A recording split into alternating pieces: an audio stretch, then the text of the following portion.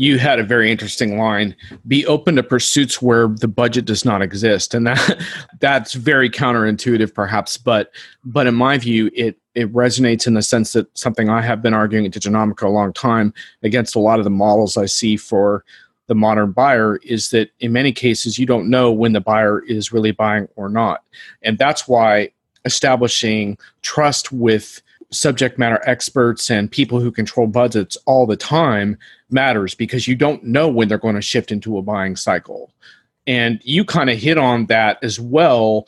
One of your slides that you were kind of referring to just now around help provide content. So how do you do that, right? How do you reach people? You can't be going to shows all the time. Yes, you try to do that, but content can be a very valuable way to start building that trust in a virtual way. And so you went through a bunch of interesting categories of content that vendors can provide, including thought leadership content, which is something obviously we feel strongly about at Diginomica. But you also have things like value assessment tools and case studies, and to your point, videos a bit lower down than some might expect. Yeah, I mean, when we think about it, in order to make a purchase decision, we kind of simplify it, and we have a few layers of complexity of this that we take with customers. But we always think, to make a buying decision, first I got to make a case for change. Why should I change? And often the why change, particularly in those ad hoc purchases where they aren't budget, are maybe things they haven't been thinking about, but they should. Right. And that's really where thought leadership comes in, whether it's thought leadership you create or thought leadership from third parties that help them see things from a different perspective. In the world of challenger sale that our colleagues from CEB, now Gartner, created, they called it commercial insight. But the whole idea was to take an idea and acknowledge how we currently think about things and then expose something they're missing that causes them to think different. And we do believe that if I cause people to think different, that invites the discussion to say, hey, maybe we should be doing this instead of that. That provokes conversations within the company. That causes them to reach out to vendors. That causes them to reach out and say, hey, we need to learn more about this. Should this be something that we're doing? And so thought leadership actually rose to the top of our list of one of the most important types. And again, if I think about the buying committee and I have all these different people, many of the people are only on it occasionally. They're not in all the meetings. And I got to reinforce constantly that this is something we should be doing instead of other stuff, and thought leadership helps with that. The other ones, when we look at things like value assessment, and case studies has always been at the top of the list, right? And we can argue the value of case studies because I think everyone wants them and most people hate them because a lot of them don't ever get to the details. It's something that you talk about. And those type of case studies actually are very closely to the idea of value assessment and implementation tools. And that is, once I've made the case for change, I want to understand what it's going to take to actually be successful and what is it relevant to me. Valued assessment tools fall in a category of things we also call buyer enablement, where I can actually put some data about my company on it. So I can do a diagnostic to say, how big a problem is this for me? And I can share that with the buying team. I can do calculators, maybe not full ROI calculators, because it's hard to believe a vendor ROI calculator that skips half the things that I really have to pay for. Right. But I can create calculators that help them quantify things to some extent. Implementation guides highlight what's it going to take for me to move from my current state to the future.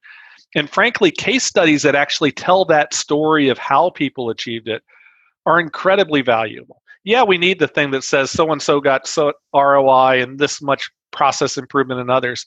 But people look at those things and say, that's cool, but I don't see how we'd ever make that type of thing happen in our company because we got this legacy data, we got this mismatch. You got to tell those stories. And if you tell those stories, that'll help you win the deal. Yeah, all the same, I was struck by when you had this list of the things providers could do to make buying easier. You had something of like a word map, and responsiveness was the biggest one. And I was like, responsiveness, really? Like, we haven't figured that one out yet. But you said here that when buying teams ask for information like pricing or clarifications, you should be able to get it. And it sounds simple, but it actually doesn't happen as easily as it should. Your respondents told you that the inability to get specific product or implementation details from vendors was the second most likely cause of significant delays. That's kind of mind-boggling to me, actually, but I guess it is. Well, and again, I think it's mind-boggling, but then when we put in the context of this desire for control in a situation that we can't control, I think that's what contributes to it, right? Because they're asking for details, and we look at and say that's hard. And we look at that and say, oh, well, those details are going to reveal that everything's not 100% rosy. Well, get over it. We all know what things aren't 100% rosy, right? Again, buyers aren't stupid in terms of that. They know these things are hard. But give them what they need, because part of it is if they ask for it, one is clarify how fast do you need it, right? That's part of the responsiveness, is recognize the time. And then the more you sugarcoat it or try and hide it or conceal it or make it difficult, that's just lowering confidence in you. That's lowering confidence in themselves. And this isn't a game, right? I think we got to stop thinking of this as a game. This is something that we need to work together to win. And if you're not a good partner, that's a bad sign. Right. And I think what's being missed here is that it's not just about resolving to do better as a vendor and seeing some opportunities to follow through more rigorously. I think there's a deeper culture change going on. When I go back a couple of decades, I remember when, big multi-year ERP deals got closed on the golf course and or other places that of less repute. But it was all about your ability to schmooze. That was the core sales capability in many cases. And the market has changed so much. And what I would my sort of preach to vendors is salespeople need to be much more like advisors now, and marketers need to be more like educators and journalists instead of being so obsessed with hyper personalization, which is not wrong to be obsessed with that, but it's not enough. And to me, those are really big cultural changes for vendors, and I just don't see many vendors clicking with that yet. So it's going to be interesting to see if some of your data jolts them into awareness of these things, but we shall see. Well, and it's particularly important for vendors that aren't leaders, right? Because one of the Right. things that was interesting in terms of getting attention, right? There's still, despite all this, and I think it plays to why we still have significant project failures. Those habits are hard to break. I mean, we do this study every 18 months in some variation. We're going to do it more frequent, and we don't see sea change in terms of behavior on either side. It's very rare to see that. But buyers said the thing that got their attention was a vendor that was pre-approved to work with them and a vendor whose name they recognize was some of the things that caused them to start to look. Sure. So that recognition and it's almost that perceived level of, I'm not even going to say trust, but I kind of get what I'm getting, still leads to people, influences decisions significantly. Yep. Because it's kind of the devil we know. And if I'm not in that group, I got to break free by being different. And I think those that be different by embracing this partnership approach, helping people get different perspectives, being very open, right? Could you imagine a vendor that says, the best way to get an answer about this is go to this user group and ask this question. And guess what? You're going to get some people that are very unhappy with us, but many of them are going to tell you how they worked through it. That's how you're going to learn. And to be open to say, trust our customers and challenge it, pretty interesting. Yep. And you do make a good point. I mean, there's still a lot of incumbent power in enterprise software decisions, and I don't mean to imply that that's all been disrupted. I'm kind of looking ahead as much as I am speaking to today's purchasing process, but I do think in general that vendors are a lot better at selling digital transformation than they are at doing it themselves, and that's something they do need to take a look at for sure. But I do want to close in a few minutes with some advice for customers. We've hit on a little bit about this, but I do want to bring it back to what customers can do with some of this information. But before we do that, were there any other kind of surprises or big things that jumped out at you from this that we haven't touched on yet? And customers, we got a few different ones. A couple things that I was thinking about that brought up. One is you mentioned the delays, and we talked about the inability being the second most. The biggest was addressing security concerns. And this plays to the idea that many times customers don't know how to buy, because we had 65% say security concerns caused delays, either significant or moderate, but only 29% of those respondents said their security group was even involved in the project. And so there's another opportunity, and this could be one of the biggest for the savvy vendor, And that is to collect best practices of how your customers bought that were successful, right? And you can look at successful and they had a successful project, but also they bought quickly, there weren't a lot of delays, so it's good for you too. And start sharing those with customers, right? We know that in this category, every other customer of your size has always had to take this to the security team. And we've had to share information. We've prepared a packet and a conversation guide for you to start that discussion now so your project doesn't get the surprise, right? We don't see that being done consistently. That's an opportunity. So one thing is you can teach your customers how to buy. And again, that's sort of that partnership approach. Yep. And then I wanted to riff in a totally different direction because we talked briefly about advocacy and we talked about this idea of control.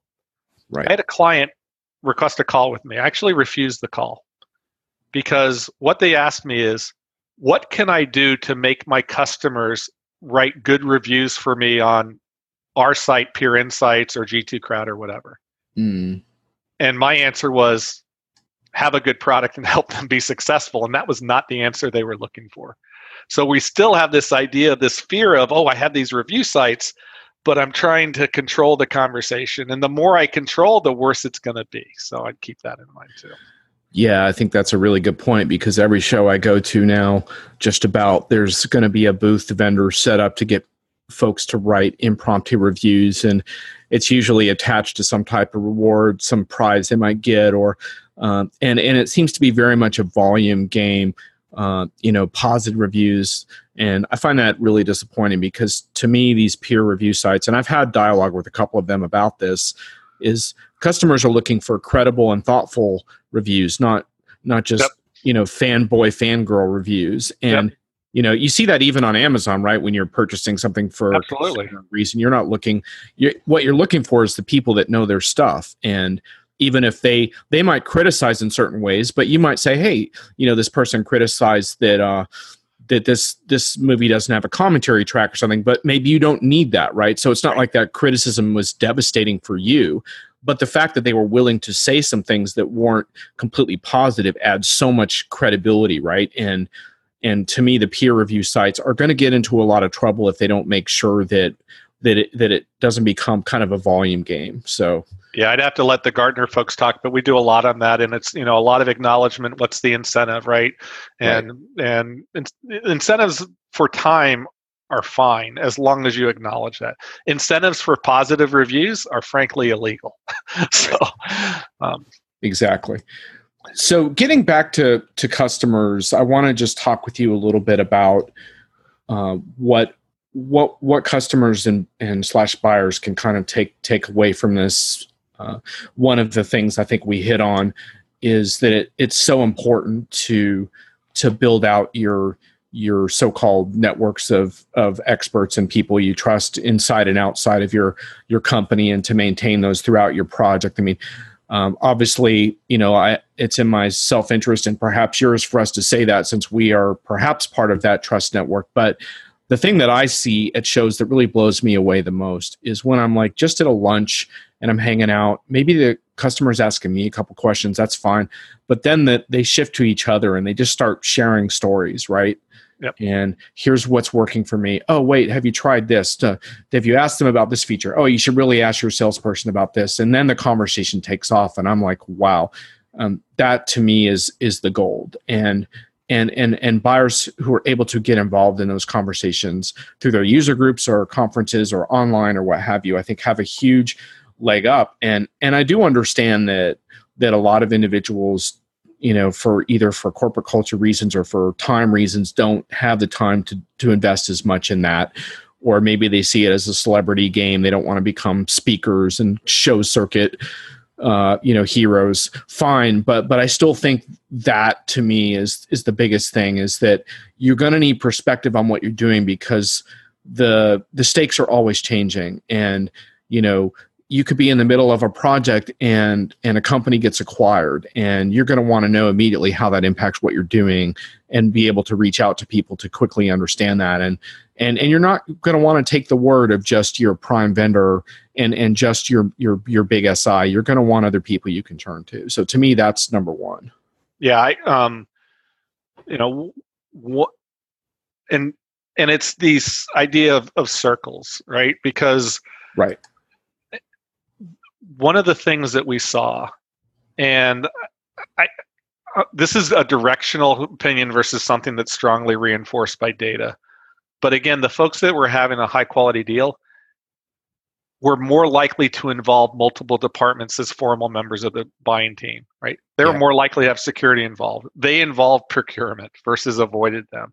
Yep. They had corporate IT, and we're seeing a growing thing. I'll probably be talking about this soon, a business unit IT. They had both of them involved, right? And it's, again, if I can establish my objectives, right, that's the goal, then getting different opinions on that can help. And then as you take it outside to influencers, right, I talk about influencers all the time, and I constantly have to say we're one of them. Without a doubt, we're one of them. But if anyone thinks we're the only one, they're probably misguided as well, right? And including ourselves, if we think we're the only one. You need different perspectives, and different perspectives for different questions in the buying process. And customers and peers can bring that to you. The idea that it takes longer and I don't have time and I don't want to do that, I think is another one of these paradoxes in this world, because I end up taking longer in all likelihood if I don't leverage them, because it's harder for me to deconflict information. It's harder for me to build confidence. But if I go at it willy-nilly and don't have those objectives to shape it, that's when I run the risk of it being unending. So if I form objectives, recognize I want different perspectives from within my company, from independent stuff, from peers, that could be interesting. And peers, it might even be more interesting that it's not necessarily peers in financial services or peers in similar size companies. It's peers by companies that think about technology like we do, which would be a segue to another discussion around the enterprise technology adoption profiles, but we can save that for another time. Yeah, definitely. We'll probably, when I looked at this, I was like, yeah, we could do probably 5 podcasts on this, but that might take a little while given Gartner's media approval process. We're gonna stick with this one for now. Oh, sorry, Hank. But I did want to mention that you wrote a post on this topic just very recently. You called it integrating different perspectives, and I think it's important to bring up here. You were referring specifically towards integrating with across teams, but I think you could apply it to this conversation as a whole. And you raise a very important point here, which is once you talk about extending your network and extending projects into a deeper consensus, you say, but isn't there a risk here? We also see challenges achieving consensus and managing. Broad involvement could also derail projects, right? Definitely. And I think that's an important point to acknowledge that what we're advocating here can make things more difficult. But the rest of your post goes on to talk about how those risks can be managed. And I won't go into all of that here, but you may want to comment briefly just on the fact that, yeah, you can manage the risks of integrating more perspectives as well. You just need a plan to do it. Yeah, and it's just shaping the decision-making process. I think you wrote about, and you talked to the guys from Cloverpop at one point who've done some interesting thing with decision practices. But again, it starts with, this is what we're trying to achieve. What do you think about it? And what's the thing that we should be thinking about instead, right? Versus if you make it too open-ended, then you're not getting to where you want. And that shaping it is fair. One of the things, and you see this less with land and expand, but I think for some horizontal solutions, right, it's the idea of, well, if we can get multiple teams involved, right, it's easier to make the business case and they can share the expense. But many times whenever I had a solution that was like that, what I guaranteed is that I had a bunch of people that say, I'd love to use this, but I don't want to pay for it. So it's being thoughtful about it as well that could start to play into that. And it's knowing what you're looking for. Am I looking for someone else to tell me this is a good idea? Or am I looking for some validation that there's a path that I can do this?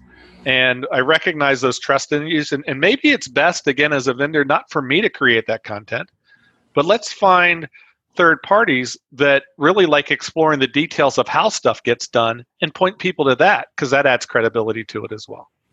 Yeah, definitely. And I think something else that you had raised that ties into a lot of this is just is, on both sides, that the customers should judge vendors on their totality, because a lot of times these are multi-year partnerships to try to extract a better outcome or value or whatever you want to say about that.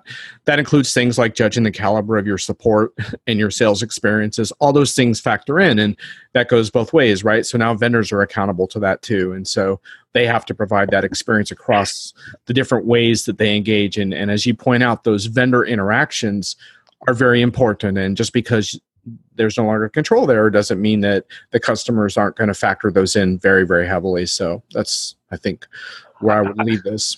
Yeah, and I mean, I may throw out, like, you may see us at some point talk about the idea of continuous customer experiences, just to continue that continuum. There you go. But it very much relates to that, and it is. I got to stop thinking of handoffs as I'm a vendor, right? We've built models that are based on handoffs: MQL to sales accepted lead, to sales qualified lead, to deal, to customer success team, and we have these discrete elements. Customers don't care about that, right? And frankly, half the stuff that customer success is doing are things that if I bring forward into the buying process, I'm actually giving people confidence they can succeed. And it is that stuff like implementation guides, and it is the details of how. And that's what gets them to win. And if I can stop thinking of handoffs internally and recognize that customers don't care, then I can start delivering those types of experiences that people are looking for. No doubt. Well, we made it through the whole thing without you bringing up magic quadrants or me saying something snarky about them, which is pretty cool, Hank. It's really nice to have that type of dialogue. I applaud you and your team at Gartner and Gartner in general for being willing to engage with Diginomica, because obviously we go about things differently, but I'd like to think in the end we have the same goals in mind. So it's nice to be able to reach across like this and do this. Yeah, I appreciate that. I mean, that's part of that whole PR approval process kind of flowed into that last part of the discussion, but it is true. I mean, there's so much need for tech, right? But there's so much need for us, everyone in it, to be better. Right. And if that idea of being complacent about half our projects failing to meet objectives and saying we're okay with that, I don't think anyone should be okay with that. Right. And that's what we got to get past. Yeah, we talked about that on the Diginomica side too, like how, because we're kind of a media analyst hybrid, but we're always like, how can we be better too? Because like you said, the reality of a lot of failed projects and just the reality that technology hasn't solved all of this, right?